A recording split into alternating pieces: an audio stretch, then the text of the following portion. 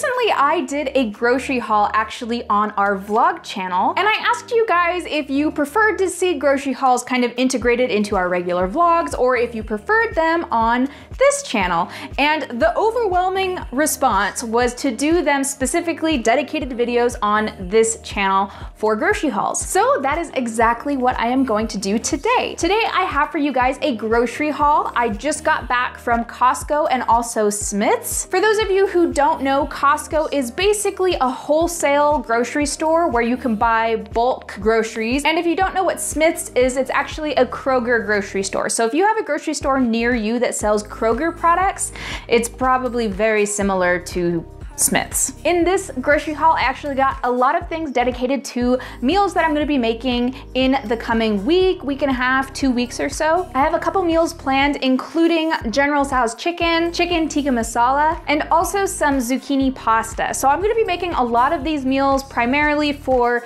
meal prep. And if you actually wanna see those recipes, go ahead and give this video a thumbs up so I know that that's what you wanna see.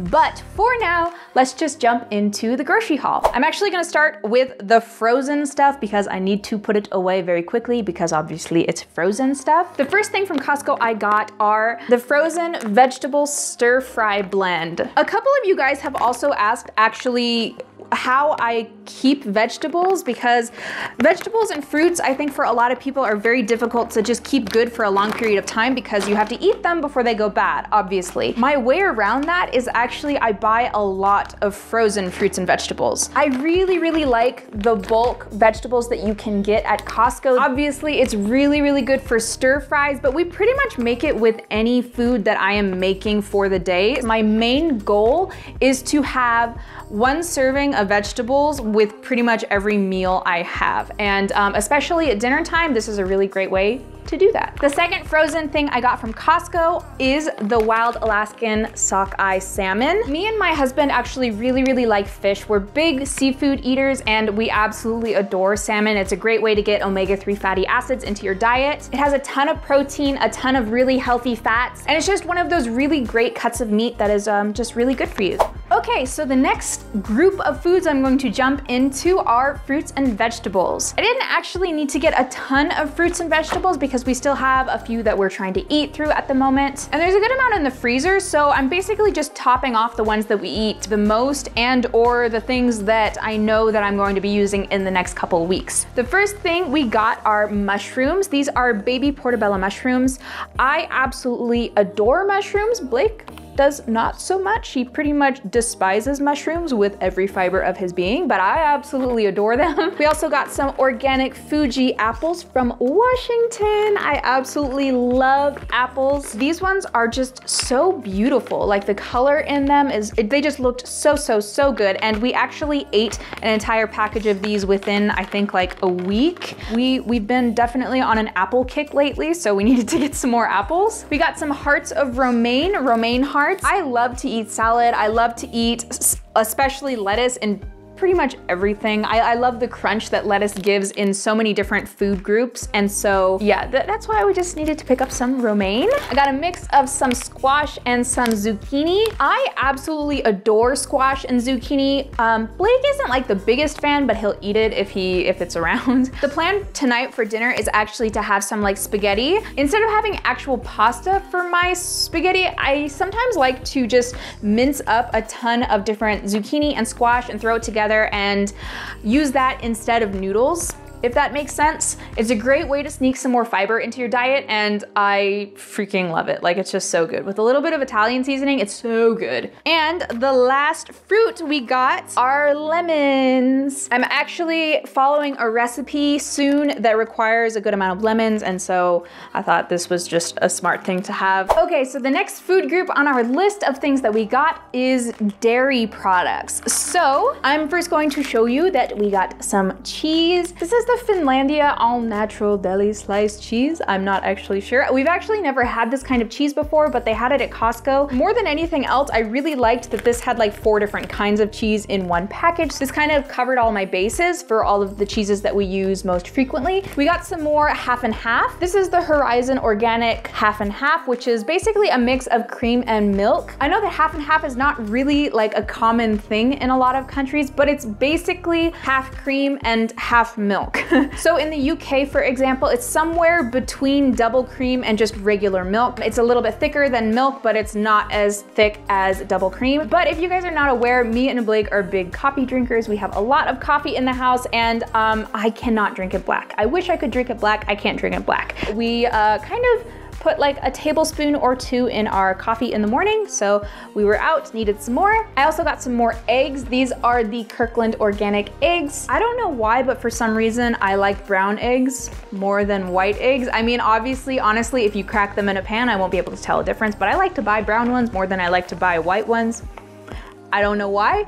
Let me know if anybody else has the same preference or the complete opposite preference as me, but I just think that's kind of one of those funny things. We're actually almost out of eggs, and I actually use them quite a bit in pretty much everything that I cook, so I needed to get some more eggs. I also got some Greek yogurt. This is just the Kirkland Greek yogurt. I'm a really big fan of the Fage Greek yogurt, but I actually think I like this kind more. At our Costco, they sell them both, and one time I was just kind of like, well, let's just try the Kirkland version, and I kind of haven't turned back since. With non-fat Greek yogurt, I have found that it's really easy to get kind of like almost chalky tasting Greek yogurt. It has like the wrong texture, but something I really like about Fage and something I really like about the Kirkland Greek yogurt, non-fat Greek yogurt, is that it's really creamy. It still has that creaminess that regular yogurt has. So if you're looking for a Greek yogurt that is a little bit more creamy, try this one. It's pretty good. We also needed to get some more butter. This is the Kerrygold Pure Irish Butter.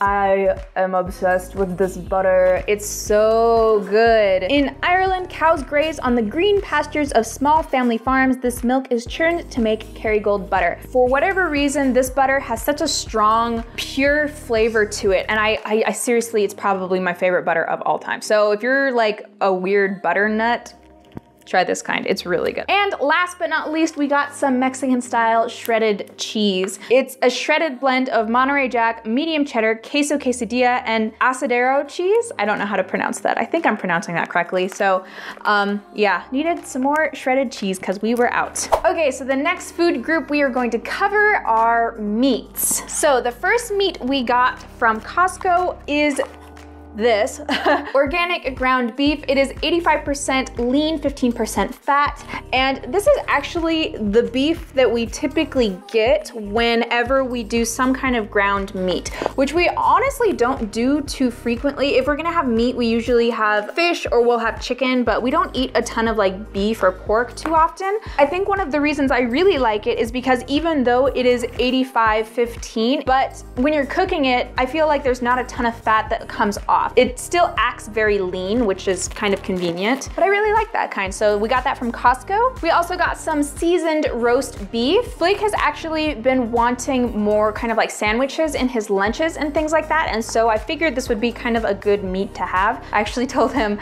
okay, we can have like lunch meat in the house, but you can only pick out one, because something that always seems to happen when we get lunch meat is that we'll have sandwiches for like 2 days and then we forget about it and then it goes bad. So I told him to get one thing, and this is the one that he picked out. So we got some lunch meat to have for lunches. This is another thing that Blake picked out that I've actually never seen before. It is 100% grass-fed beef, uncured jalapeno cheddar bratwurst. And I think he said that he wanted to throw these on the grill, and they actually look really good. No hormones, antibiotics, and no feedlot. No nitrites or nitrates added, not preserved. It seems like a really good kind of sausage, and hopefully they're really good. So I'm excited to try these, and I'll let you guys know how they are. And then the last thing we got, which I actually should have included in the frozen frozen foods in the very beginning.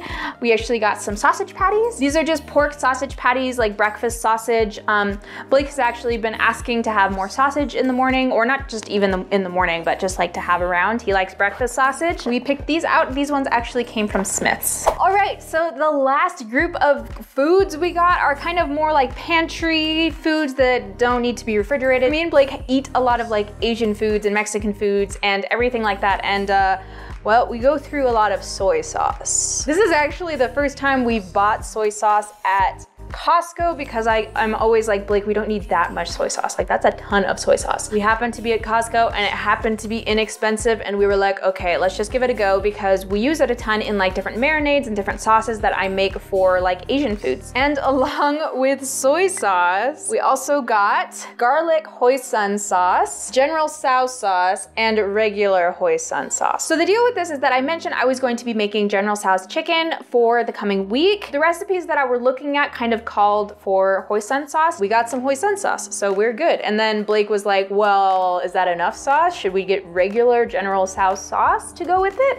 And I said, I mean, it couldn't hurt to have just in case. So we got also some Generals. I think we're good on sauces for a while. At Smith's, I also got some red lentils and some green, wait, these are green, right? I think these are green. Why does it not say? Green lentils? I think these are green lentils. I've actually really been liking lentils lately. Most frequently, I'll have them in soup. It's a really great way to get some like vegetarian protein in your diet. These things have so much protein. A quarter cup has 12 grams of protein. I just really like lentils, to be honest. So we were out of lentils, needed to get some more lentils. At Costco, I also got some wild albacore tuna. This is from Wild Planet, which I actually have to do a little bit more research on them. Sustainably pole and line caught. And they also catch smaller tuna, which tends to not have as much mercury in them. We actually recently tried out this brand and I actually quite liked it, but like I said, I need to do a little bit more research on it to see just how true their statements are. Last couple things. At Smith's, I picked up some more garbanzo beans. These are chickpeas. I like to have these around just because honestly, I really like the taste of them. They're also a really good source of fiber and also protein, and they make a really good snack. We needed some spaghetti sauce. I just find it so much easier to buy it from the can already, so that's just me being a little bit lazy. Blake picked this kind out, which is balsamic vinegar and caramelized onions from Bertolli. I picked out the roasted garlic kind from